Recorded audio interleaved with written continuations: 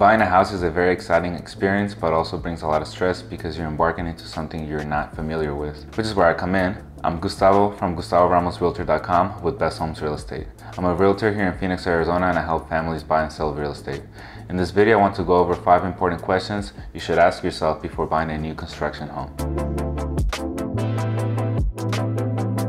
The agent in the office works for the company, so it's fair to assume that they don't have your best interest at heart. Before you go to any new built home, make sure to go with an agent you trust, one with good reputation like myself, and go over the home buying process. This way you're more aware and at peace with making a decision.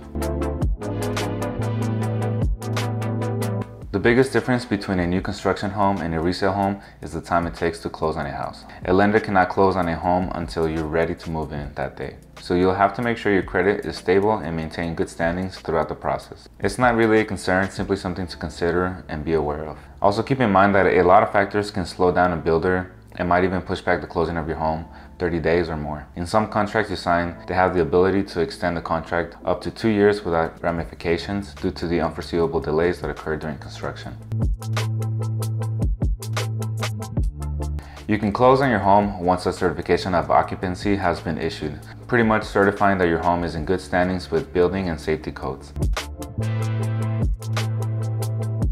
Sometimes, if it's too good to be true, it might be. These incentives are attractive to many buyers since the builder is covering your closing costs. But just keep in mind, in many cases, there might be a cap to how much they're willing to credit you. So make sure to read the fine print. Have a trustworthy agent like myself to help you out. In other cases, you might actually save more money. I like to say everything is situational.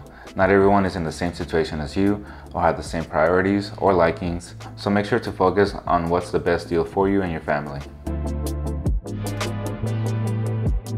The base price is simply the starting price of the model home available. The sample homes you most likely view are with the highest modifications, which would increase the value of the home. Not all builders operate the same. Some will build the home without any custom options and sell the home as is with the asking price, not a base price. For example, the base price of a newly built home here in Phoenix, Arizona can be $345,000, but once you've chosen the additions you want to make on your home, the final price might end up being $375,000. Throughout the process, they'll make sure to inform you of the cost when you're making these choices. I hope you found this video informative. Please don't forget to like and subscribe.